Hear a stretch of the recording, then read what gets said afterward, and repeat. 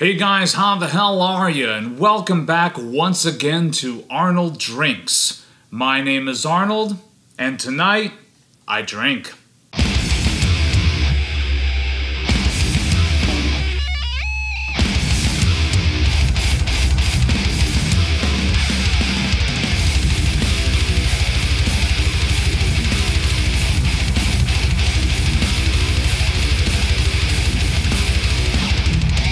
So tonight, once again, I have a store pick for you. This is a Specs store pick of Stranahan's Single Barrel. This is a cask strength single malt whiskey made by Stranahan's in the heart of Denver, Colorado. This is 120.76 proof. It has an age statement on the bottle as well of 6 years and 7 months. For those of you guys that are keeping track, barrel ID is 15-1452. Comes with this little,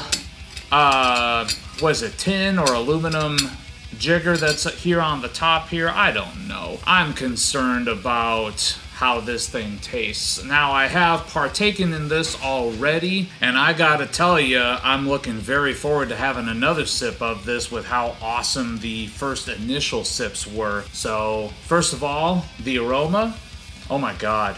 So that's interesting. It's a bit buttery, a bit appley, actually more than a bit appley. Bit of cinnamon in there, baking spice, lots and lots of vanilla. Oh my god, that smells like a vanilla bomb. How everyone is always talking about how this bourbon and that bourbon have very prominent notes of vanilla. For whatever reason, I never get that out of bourbons, but I'm getting a ton of it out of this Colorado single malt. So once again, by the way, this is a cask strength single malt. It is very, very alcohol forward in the aroma, but not in a displeasing way. That proofage is bringing with it all those sweet, beautiful notes. There's also a very fruity, slightly berry-ish sweetness that's with it too, that's kind of melding really, really nicely with the apple.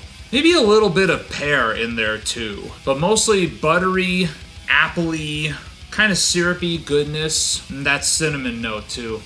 Let's go down the hatch. So that proofage comes back in a big way when you actually take a sip.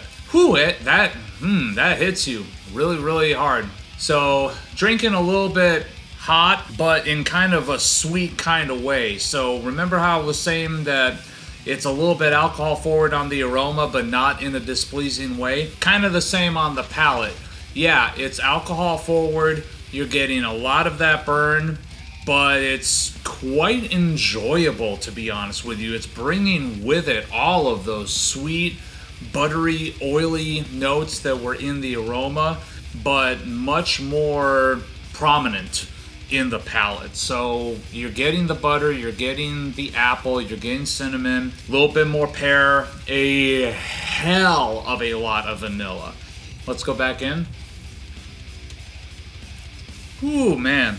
Just alcohol burn, just kind of filling the mouth, but yet with this beautiful, just kind of grainy, doughy, buttery, fruity kind of melange of a lot of different flavor notes all coming together. Damn, that is a ridiculously good bottle. Let's go in for another sip.